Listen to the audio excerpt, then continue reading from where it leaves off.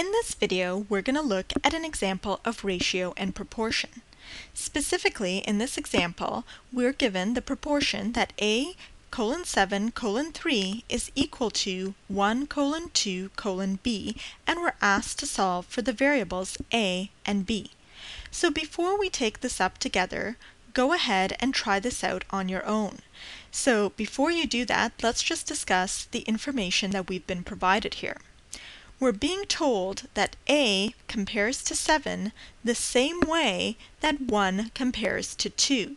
So that's one piece of information that we can use to set up a new proportion to help us solve for a. If we go ahead and remove that emphasis for a moment, we're also being told that 7 compares to 3 the same way that 2 compares to b. So that's something else that we can use to set up a new smaller proportion that will help us solve for b. There are other ways that we can do this question. We're also being told, for instance, that a compares to 1 the same way that 7 compares to 2, and so on. So we can use any of these to help us set up an appropriate proportion that will then allow us to solve for the variable a, and another one that will allow us to solve for the variable b. Now, before we do start, you'll notice that we could alternatively try to say that a compares to 3 the way that 1 compares to b, but the problem with this is that we're going to have a proportion that relates both variables to one another at the same time, and that'll be tricky for us to solve because we're going to have two unknowns. So we want to avoid this scenario. So again, the key is go ahead and solve for one variable at a time by using key pieces of information given in the proportion.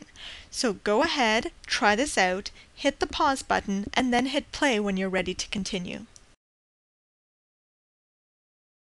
So hopefully you've had a chance to try this out.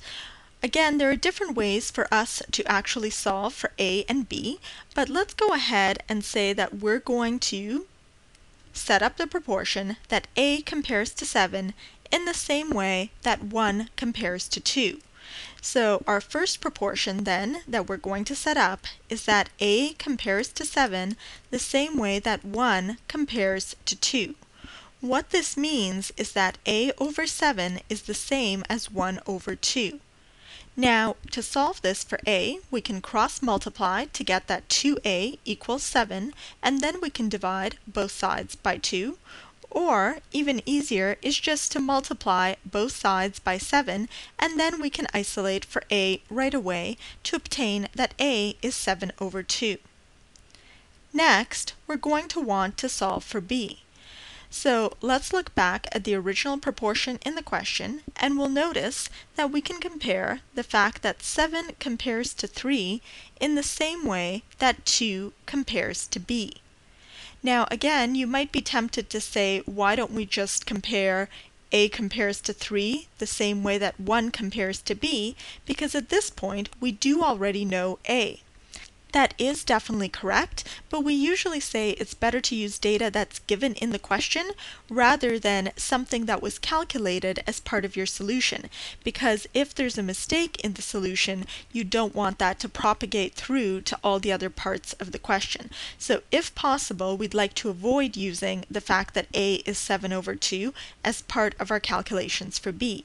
So we're going to use data that already does exist in the question, and that is the fact that 7 compares to 3 in the same way that 2 compares to b. In other words, 7 over 3 is the same as 2 over b.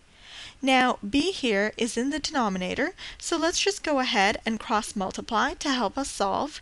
We're going to get 7b equals 2 times 3, which is 6, and so solving, we find that b is 6 over 7. Again, the key points to keep in mind are that we're using key data from the proportion that's given initially to help us solve for one variable at a time, and then we obtain our answer that a is 7 over 2 and b is 6 over 7.